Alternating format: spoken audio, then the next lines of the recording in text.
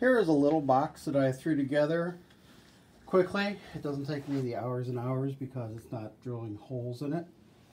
It is made from some stock material, which I had some scraps that have a pre-cut slot for a shelf.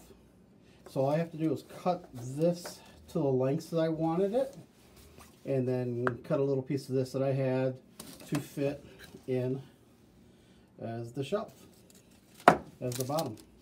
And then yes, I put some glue in the track, put some glue on the edges, and then used my brad nailer, my air gun, to pin it together. That really just took a few, I don't know, 10-15 minutes to cut to length, glue it up, nail it. What took longer was finding a piece of scrap that would be similar.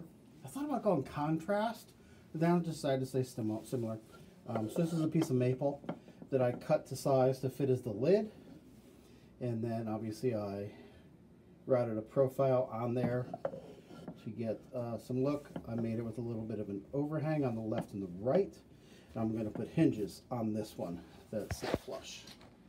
So, and then yes, lots and lots of sanding. So, much quicker process than the other way, but depends on what you're trying to get, I guess. All different ways. I might try more of that. What's nice about this is it's 1/2-inch material.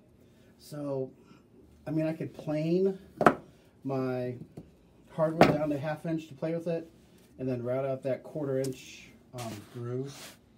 So, things to think about and try. Always something to experiment with.